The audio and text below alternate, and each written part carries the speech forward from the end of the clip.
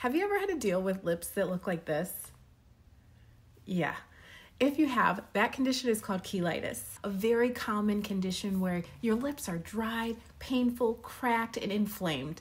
Cheilitis is super common and can start from conditions like irritable bowel syndrome for patients with a history of gastric bypass, vitamin deficiencies, iron deficiencies, eczema, lip licking, lip products, so many things. Dry, cracked lips can be difficult to treat if you're not using adequate products. Lately, I've been reaching for Flexitol's Lip Balm. Not only does it contain moisturizers, it also has urea.